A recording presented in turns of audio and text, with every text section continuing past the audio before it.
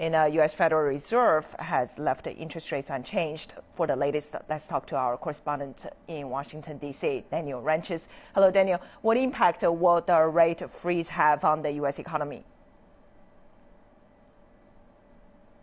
Well, the Fed has committed to keeping the rates ultra low until, I think, one of their major benchmarks is unemployment at 6.5%. So we've still got a long way to go because unemployment at the moment is at 7.8%.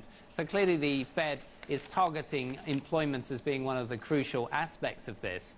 Having said that, there is also the continuation of the purchase of mortgage-backed securities and long-term treasuries to the tune of $85 billion per month, which they will continue, and they don't see there being a huge risk of inflation. So I expect these policies to continue. The effect on the broader economy, of course, is to push down long-term rates, force people away from sort of steady